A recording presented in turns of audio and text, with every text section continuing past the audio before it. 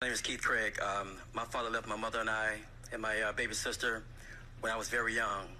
So when I got of age, it was age 17. My mom didn't want to sign the document, but she signed out listed in the United States Army to go because we needed us for a year. What I'll say to you is, I went seeking for my mentor. Mm-hmm. Now you won't find that one thing in that one individual. You'll have multiple mentors or multiple people you can find guidance from.